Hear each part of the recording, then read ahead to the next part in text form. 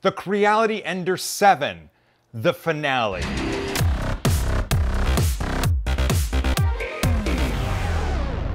There you are, welcome back. So what is an Ender 7? It's 250 by 250 by 300 on Z or Z.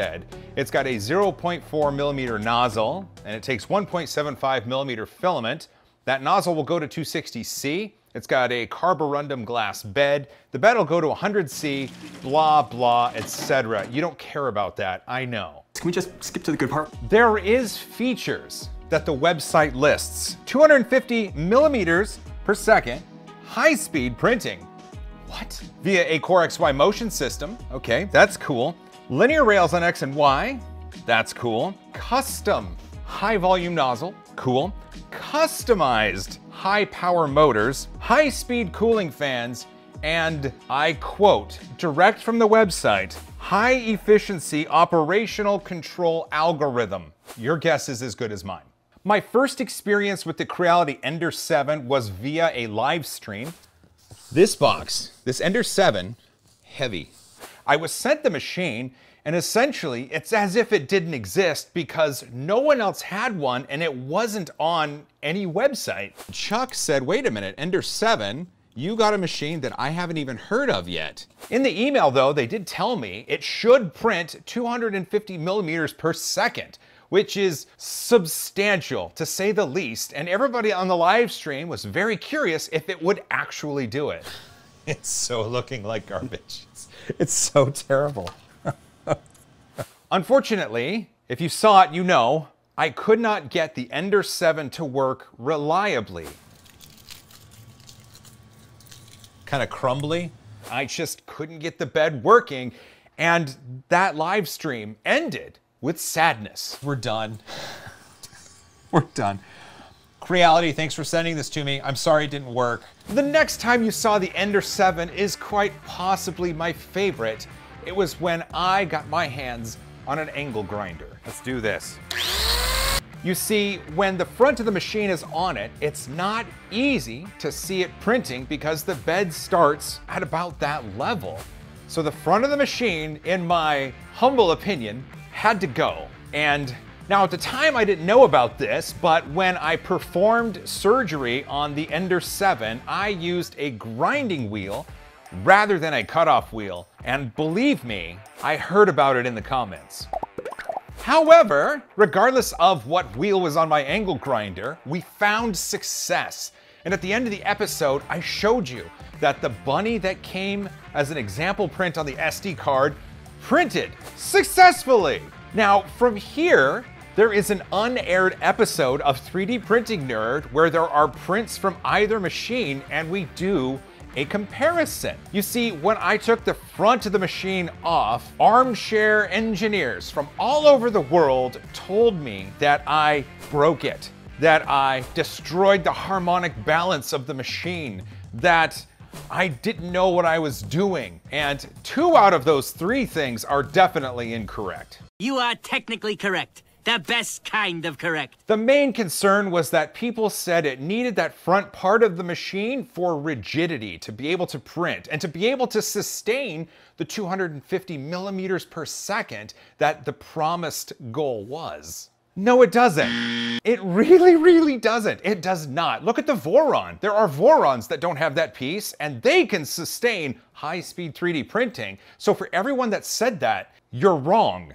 Creality did send another Ender 7 factory direct, and it was that machine that we put against this machine here to do those print comparisons that were never aired. But let me just set the stage for you. Ender 7 retail version, Ender 7 3DPN edition. It was time to fight. So get this, we filmed an entire episode where prints were compared from either machine. We used essentially the same G-code and the same filaments, and the machines were plugged into the same power on the same table. We got it as close as we could to do comparisons.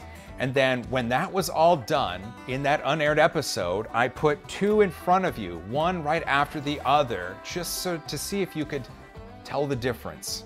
So just so you know, you couldn't tell the difference. I swear to you. And that episode came out super duper boring, which is why we never aired it. But just so you know, print after print after print after print after print after print just looked the same from either machine.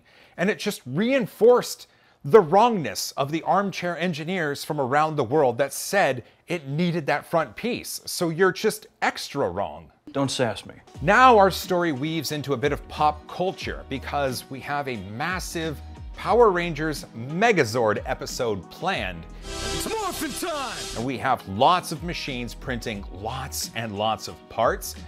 These two machines were enlisted to help print parts for this massive project. Parts from both machines were consistently suboptimal. Bed adhesion was bad on both machines, no matter the material that we used, and for both machines, we had to enlist bed adhesion helpers such as magic glue and glue stick. And then at some point during the print process, we moved to a new studio. And then printing resumed on these machines. And the thinking was, perhaps the new studio will inspire these machines to do a better job and to have the parts stick to the build plate.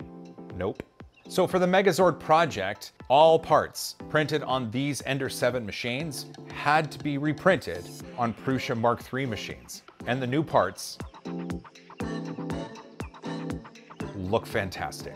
So where do we stand? As a studio and as someone with a print farm now, both of these machines have been taken out of service. No more content is to be created with them. The quality from these machines just isn't consistent, no matter what we try. It's nice having these here available to utilize if we do need something 3D printed, but because the quality cannot be consistent with these machines, it's just not worth investing the time in printing things on these machines.